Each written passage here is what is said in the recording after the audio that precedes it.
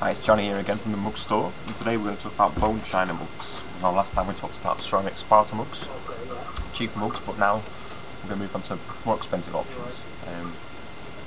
So why bother with bone china mugs in the first place? Well, mainly probably because they're purer white to them, a true colour to them, which obviously looks nicer, and then in turn will make your print sharper, which which is what you want, obviously.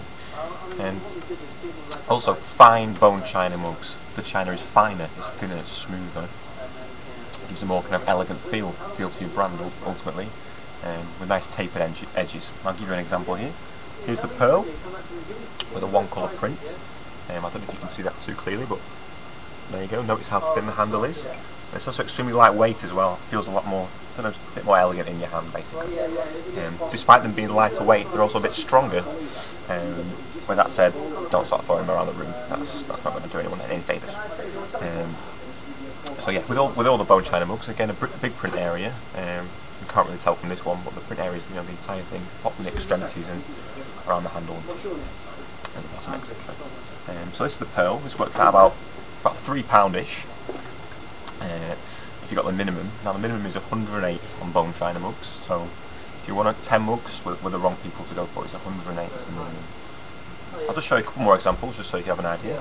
Obviously if you go on the Mug Store site and go on the bone china section, you can peruse them at your leisure. Well, here is another one. This is the Lyric. You can see I've done this for Rolls Royce. So it's good enough for Rolls Royce, it's good enough for me. That's what I would have thought. Again, a one colour print going all the way around. So this is a similar price to the pearl. So a lot of them are similar price, to be honest with you. So that's that. Now he's probably our biggest client of all. Jesus Christ. On a more expensive mug this time. The tall waisted mug, or the hipster mug sometimes it's called. Again, a lovely finish to this. Metallic print, which is extra. Sorry, I don't know if you can see it. So yeah, the bone china really suits the curved nature of the mug. Finally, the marquee. Stemmed, curved handle, got a lip to it, something traditional, but at the same time kind of unusual. You wouldn't see, builders drink out of this, for example. So, you've seen all these mugs so far. I've got individual colours on, which tends to be the case with bone china mugs. We only tend to print in one colour.